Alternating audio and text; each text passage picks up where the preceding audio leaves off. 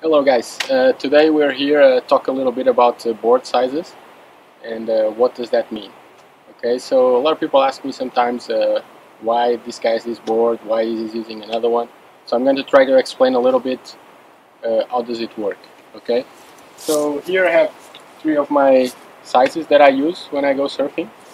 So I use this 5.5 here, fish board. So it has a 4-fin set, which is makes it a little bit more easy to surf. But we're going to talk about fin sets and disposal of fins in another video. But for you guys to see, so it's a little bit smaller, 5.5, a little bit wider, and maybe a little bit thicker. Okay, so that it can go on really small waves, and I can still go and not losing the speed. Okay, so this will be my small wave board. Then I have here a 5.9. Alright, so it's a regular 3-fin set, and 5.9, a little bit longer, a little bit more short board style. So this is a all-around board. I can surf in a regular day, so it's not too big, it's not too small, just normal waves. I always use around this size, 5.9, 5.10. Okay. Then I'm gonna, for my next board, my 6.2. So 6.2, 4 inches bigger than the 5.9. So this is what I use when the waves are a little bit bigger.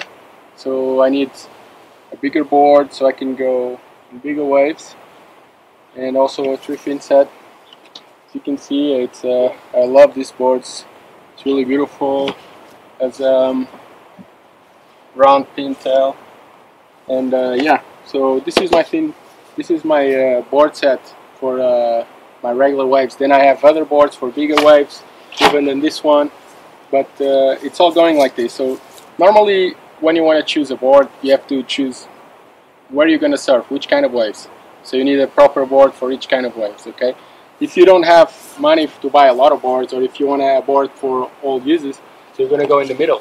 Okay, you're not going to have a really small board that you can only use in certain conditions, or a really big board then you can use only in other conditions, and then when the ocean is different, it doesn't work so well. So this one will be mid-term between those, and it's a regular short board. Okay guys, so like I was saying, so this is my regular board. So it's around a 5.9, 5.10. So I am 5.10 tall, 5.9 tall too. So, but I've been surfing for more than 20 years.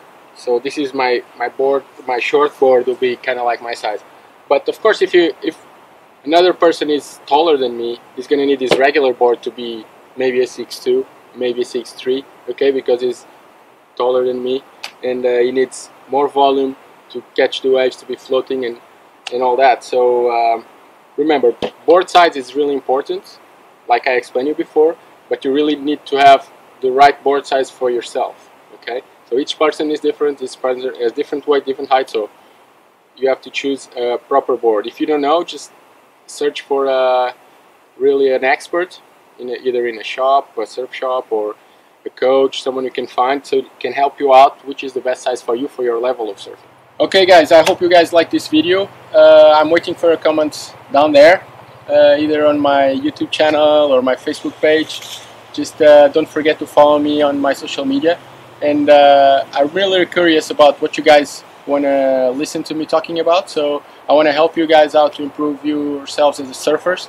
So send me your feedback, tell me what you want to hear, and I'm going to talk and make some videos about it. Okay, take care, and see you guys next time.